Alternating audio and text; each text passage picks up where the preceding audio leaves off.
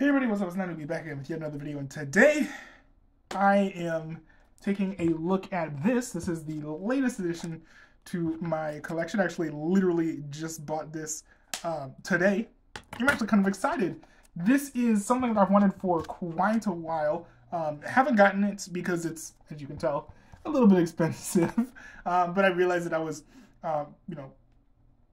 relatively significantly under my budget, so I went ahead and nabbed this.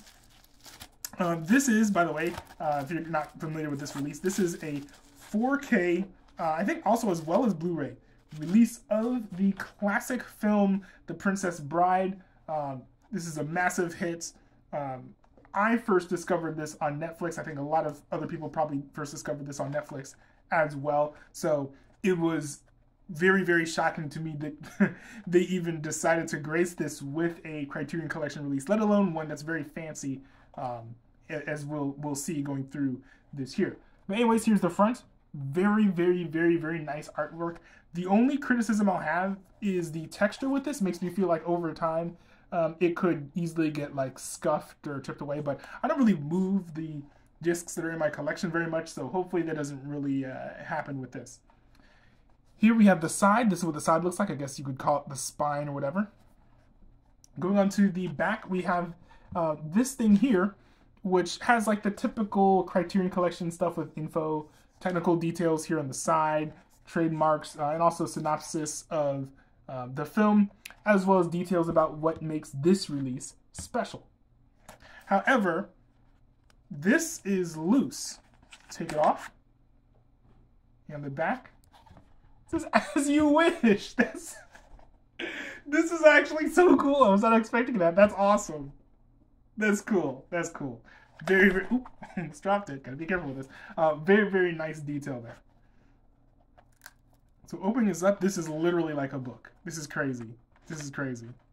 But unfortunately, because it has like an actual spine, I could definitely see this deteriorating. I've gotten, for your consideration, releases that have similar designs, and their spines are also very fragile. But this is cool. Look at all this art. This is insane. This was very, very undersold to me, actually. Hold on, what in the world? This is cool. There are so many pages in here, I could not go through them all in one video. But this is great.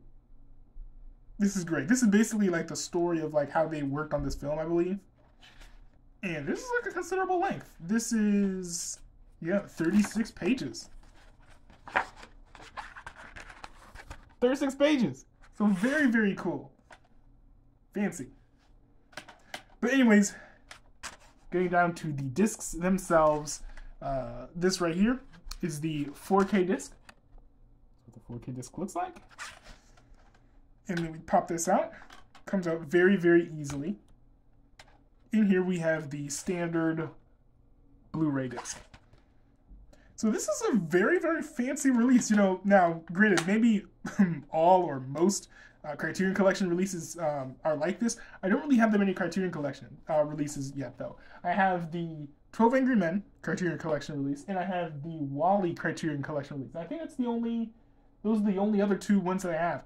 I really, really, really want to get the 4K release that they did. I think they did, either they did or H24 did a really cool one of the Green Knight. I want to get that. I also want to get like Under the Silver Lake or Below the Silver Lake. That one wasn't really a fancy release, but I heard that movie is pretty good and underappreciated. But this right here is one that I've wanted. Like of all the Criterion Collection releases, I think that of the ones I don't have, this might be at the top of that list. But not anymore, because I have it now. So very cool. Very glad I was able to get this. Also, shout out Barnes & Noble for selling this in brick and mortar stores. You know, I think we gotta have more brick and mortar sellers. I'm not salty that there aren't as many brick and mortar sellers because I do buy a lot of things from like eBay and stuff. But when you find a brick and mortar physical media store or whatever, support it if you've got the money, but also shout them out too, because it's cool to let them know that they're appreciated. But anyways, that's pretty much all I got. Hope you guys enjoyed this video. I'll see you guys in another video if you want to see another one of my videos.